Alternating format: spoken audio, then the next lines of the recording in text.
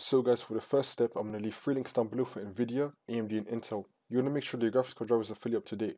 So depending on what you have, you want to download the software that will come with it. So for me, I have an Nvidia graphics card and I've got GeForce Experience.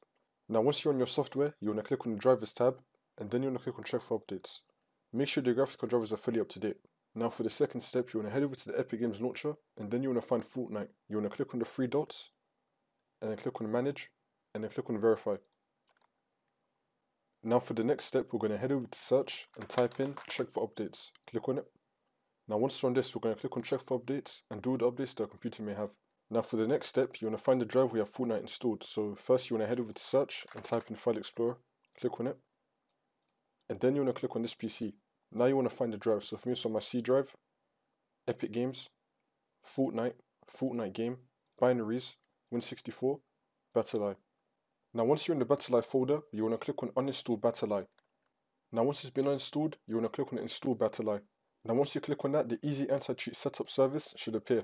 You want to make sure that your correct game, which is Fortnite, is selected. And now you want to click on repair service, which will then repair the easy anti-cheat service.